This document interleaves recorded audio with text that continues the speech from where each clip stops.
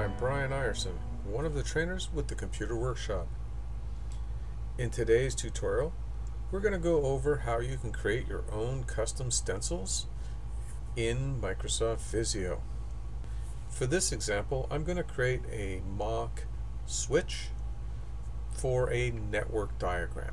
If you needed to draw an exact copy of one of the switches that you cannot find a stencil for, if you can load in an image and then trace over it, delete the image, group your objects, and build the stencil from that, you will be able to recreate exact replicas of custom components.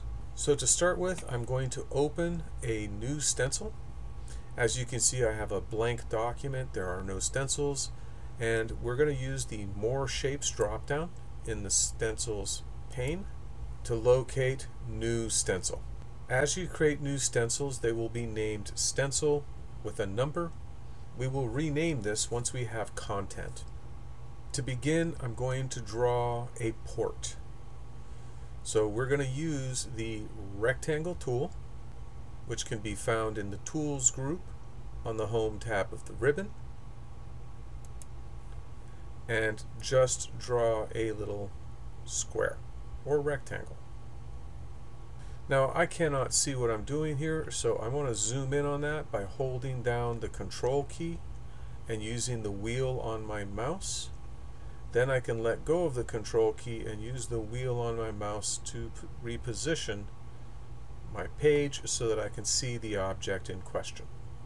Now that I can see my rectangle, I'm going to go ahead and apply some formatting by going and using the Shape Styles Tools group, where I can access the fill, and I'm going to fill this with a dark gray, and I'm also going to remove the line.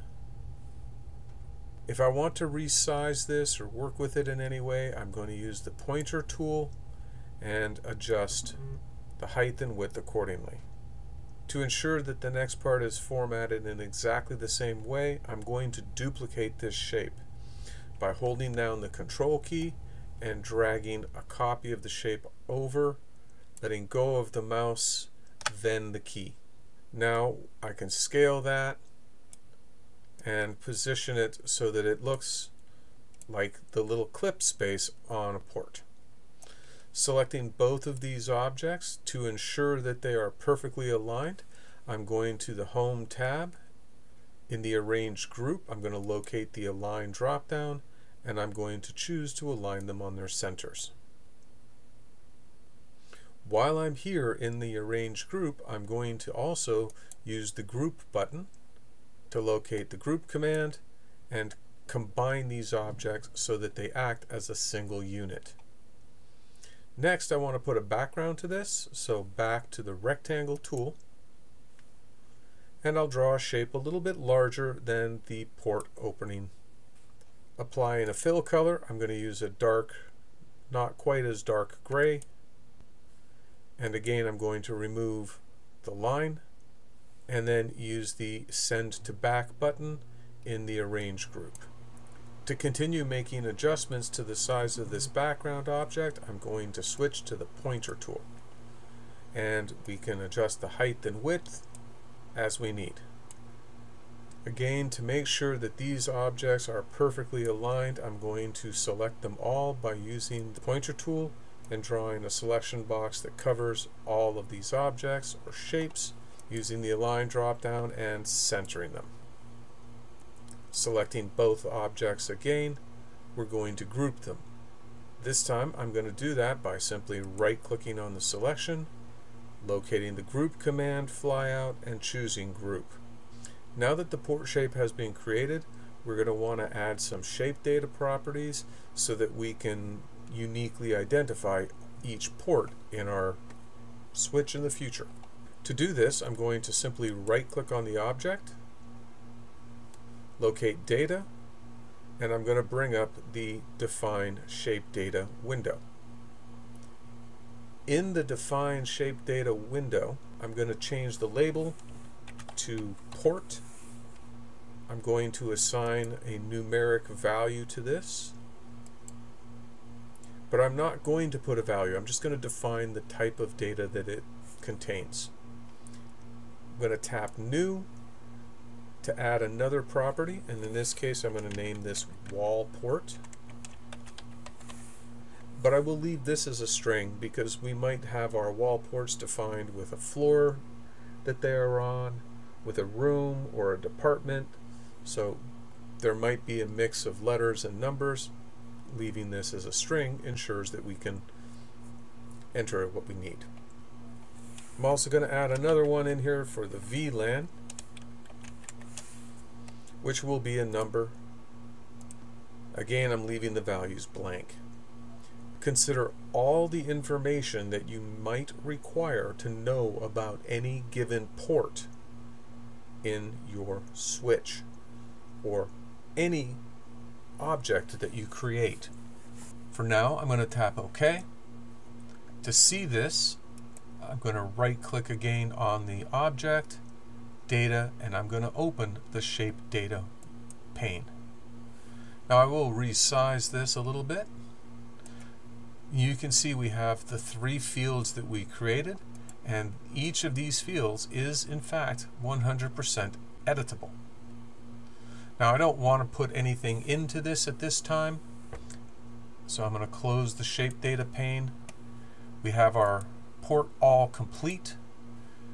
Going to make sure that we deselect it, and then in one motion I'm going to click on it to select it and drag it into my blank stencil. It will be named master with a number, and that is not particularly helpful, so right clicking on the master object, you will see rename master as one of your options, and I am simply going to rename this as port. To use it, you simply drag it out of the stencils onto your drawing and you get your objects, and you can drag this out as many times as necessary. So the next part that I need for my switch will be the little lights that tell me that my port is transmitting and receiving information.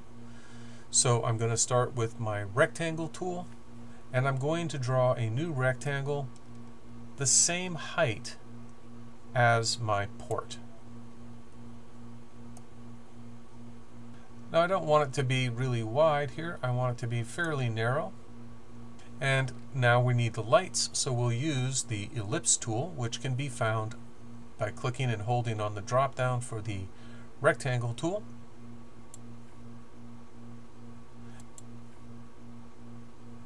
Drawing a selection box that encompasses all 3 of these objects. I'm going to group them.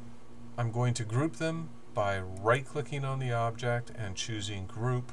I do not require any shape data with these lights, so I'm going to make this into a stencil and rename accordingly. So I'm going to call this Port Lights. And going back to the rectangle tool, start to draw the full switch. So I'm going to just draw my shape. And this time I'm going to leave the line in view. Zooming in on the object. First thing I want to do is make some mounting holes for my new switch. So I'm going to switch back to the pointer tool and I'm going to duplicate the object. Again, holding down the control key and pulling down a copy. I'm going to adjust the width of this to make it just wide enough for where my mounting bracket holes are going to go, and add the screw holes by adding another pair of ellipses. And I need to zoom in, so control mouse wheel again. Might need to use my little scroll bar here, see? Duplicating that screw hole. Now we have our bracket. I'm going to switch back to the pointer tool, select all of these 3 objects. I'm going to go to the align and center those, and then go to the position, and I'm going to distribute them vertically, and that'll make sure that my spacing is nice and even. Once that's done, group the object, I'm going to zoom out, and I'm going to put this on one side of my switch, hold down the control key and drag a copy of that to the other side of the switch. This way I am assured that my screw holes, the width of my bracket is identical. Now to start adding the ports and the lights. So I'll begin by selecting a port in the stencil, dragging this out and scaling it, positioning it, and begin duplicating that. So holding down the control key, making a copy of that, and I'm going to just make 5 of these go across. Now to select all 5 of these, I've got one selected, holding the shift key, click each subsequent shape with them all selected, right click and group them again. Here I might want to consider adding a little bit of shape data to this group. So right clicking on the group, data, define shape data. I'm going to just name this port group. This will be a string, and OK. Now we can take this whole group and duplicate it again. Hold down the control key, pull one down below, use the rotate handle, and rotate that 180 degrees. You can nudge that into place as need be. Now we need the lights for our ports, so I'll drag a stencil of the light onto the page, roughly position it where I want it to go, and again I need this to be the same size as the port, so I'm going to scale this. Now again, very difficult to see when it's zoomed out like this, so we're going to zoom in on that so we can see all of the bounding box controls, and we can scale this accordingly. Duplicating this for each port. Now you can see in this case the space between them is not even, so selecting all of these shapes by holding down the shift key and clicking each shape, going to the position drop down on the home tab and choosing to distribute these horizontally. The space between all of them is now even. Group the objects again, duplicate the objects again, and we have completed building our switch. I'm going to zoom out so that we can see the whole switch, and we're going to select the entire group of objects and group them so that again they will act as a single unit. Now here we want to think about more of the shape data related to this object, so right clicking the object, data, define shape data, and we'll start with manufacturer, new, maybe model, new, serial number, change the type of data here to a number, new, maybe the height of the object, and here I'm going to define it. So I'm going to make this 1.75 inches, add another new, the width of the object, and most server racks are 19 inches, so I'm, whoops, not 13, sorry, 19 inches. Oops, keep typing in the wrong place. And you might even consider the depth. So now if we right click on our object and we go to the shape data, we have all of these attributes that we can begin to modify and change as need be. Now one of the things that we can also do with this is change the height and width using the size and position pane. That is accessed by going to View, Task Panes, Size and Position. If I adjust the width, I want the height to adjust accordingly and vice versa. So in order for this to happen, we must lock the aspect ratios of our object. To do this, we are going to need the Developer tab in the ribbon. So we're going to go to File, Options. We're going to choose the Customize Ribbon category. And in the right column, we're going to locate the Developer tab, which is currently unchecked. We're going to check that on and click OK. So now that we have the Developer tab in our ribbon, we can come to that Developer tab. We can look at the Shape Design set of tools to locate the Protection button. And we are going to engage the aspect ratio. This will prevent anybody from adjusting the height independent of the width. With that done, we can tap OK. We can now take our object and drag it into our stencils. We will rename that switch. We can drag our switch onto our page anytime we need it.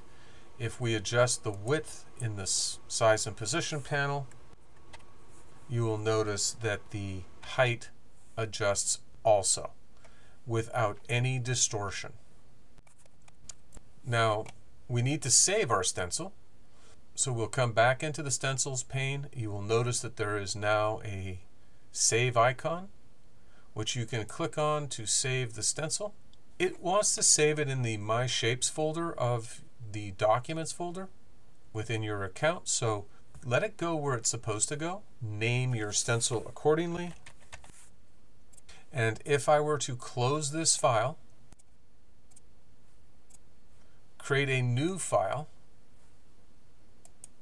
when I'm in my blank drawing, I will not see my stencils here, so I will look for More Shapes, and I will choose to open the stencil. By default, it will navigate to the My Shapes folder in the Documents.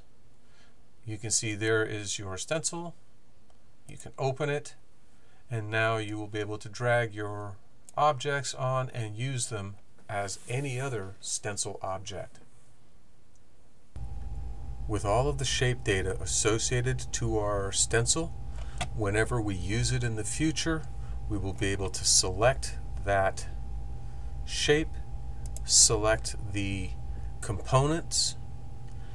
We can even click into our grouped object and get into the point where we are looking at the individual parts, all of the shape data for each, in this case, port or port group, as well as the entire object. I hope that you enjoyed today's tutorial. If you did, please subscribe to our channel. We do put out videos as often as we can. You can also follow us on social media, Facebook, LinkedIn, Instagram, and you can find out more about the Computer Workshop and the classes we offer by visiting us at our website, www.tcworkshop.com. Until next time, take care for now.